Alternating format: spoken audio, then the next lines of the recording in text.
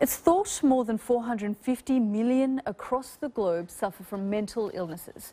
But do we really understand how to help them? Today is World Mental Health Day, an annual initiative which this year is highlighting psychological first aid and mobilising efforts to assist those in distress.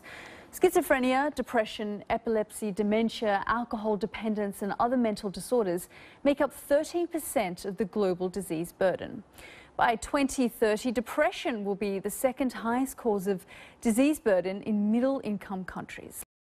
In the last 45 years, suicide rates have increased by 60% worldwide. More than 90% of people who kill themselves have a diagnosable mental disorder. Well, joining me now to talk more about this is mindfulness expert Emma Fairclough and live from Liverpool, Sean Patrick, who is positive psychologist and qualified mental first aider. Thank you both for joining us here on the program. Emma, I'll come to you first. I mean, mental health, it really has become an issue that we're talking about more openly now, aren't we? Yeah, it has. And I guess when I was very young and, you know, kind of 30 years ago, my mum had mental health issues in the sense that she was a workaholic and she worked days and nights, and there was a lot of stigma around it then, and people were not discussing it as they're starting to these days. So it was very, very difficult to get the help that's around today, really, and the fact that a day like this exists is just, you know, it's just kind of testament to the awareness that's becoming more and more sort of prevalent. Sure, I mean, it's quite distressing to know that suicide rates have gone up by 60%, and a lot of those are young men. You've got a book coming out about this very issue, don't you? Absolutely, yeah. My book actually came out in paperback today, and it's called That Guy Who Loves the Universe, because I very much was one of them men when I look back into my early 20s, staring down a great array of uncertainties and feeling that sense of anxiety and depression, that I can completely understand and relate that why so many people, especially this generation, are suffering with such immense levels of anxiety. What does psychological first aid mean then? Well, for me, it means very much not just about aiding mental health issues, but also cultivating a sense of peace and mindfulness and well-being in your life. There's so much we can do, which is really going to be about, you know, taking sense of what gives you meaning in your life, committing to something you're good at, taking time for yourself, taking time out, sometimes turning off your social media. And for me, psychological first aid is really about the cultivating of peace. Because when we get to a level where, you know, we're feeling depressed, we're feeling anxious, it's because something's gone wrong. This is clearly very personal for both of you. But Emma, just tell me, I mean, why is there such a stigma around this? We are talking about it a lot more, but there's still a stigma around it.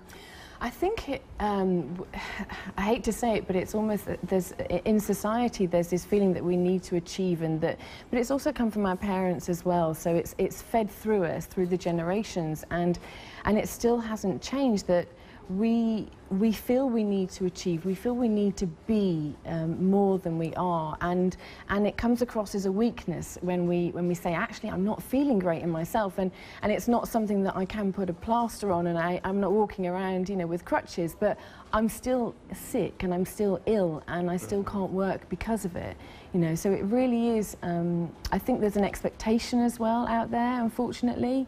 And you're judged really by what you do. I mean, you know, as a child, I mean, all of us wouldn't have been told the basis is to be happy. It's about what you want to be when you grow up. Yeah, and that is the beautiful thing about what's starting to happen with this today. But it's so crucial because it's still so prevalent. And you've mentioned the figure of 450 million people. I mean, that is so huge, and it's important that we, you know, with this psychological first aid kit that Sean was talking about, it's the mindfulness approach is acceptance. You know, for me, that's the most important thing, is that we accept that it's okay to not be okay, you know. And Sean, you talk about Gen Y and sort of their reaction to it. I mean, given so many young people now are digitally connected, everything that you do on a daily basis is documented. So sometimes a lot of people will look at things like Instagram and judge people's lives based on that. Oh my gosh, absolutely, and I think that's such a prevalent cause to why Gen Y are feeling so anxious. You only have to be on your phone, scroll down, and it's a constant reminder of not enough, not good enough, not doing enough, and it can drive you absolutely crazy, literally. And I couldn't agree with what Emma said more about. It's about acceptance, about accepting the fact that we've got this mind which is going to run away with itself sometimes. It's going to have some crazy thoughts and take us to some dark places, but to be secure in the fact that we are enough and we have achieved enough and we're doing enough.